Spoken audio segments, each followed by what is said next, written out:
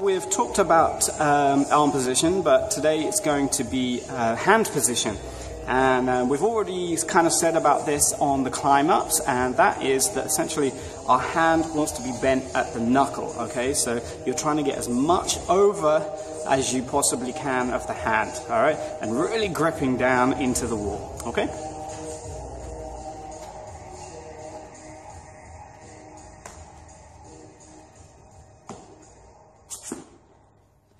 Okay, that's it. It's a very small thing today.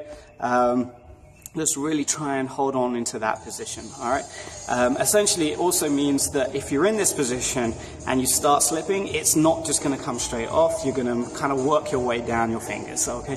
That's it.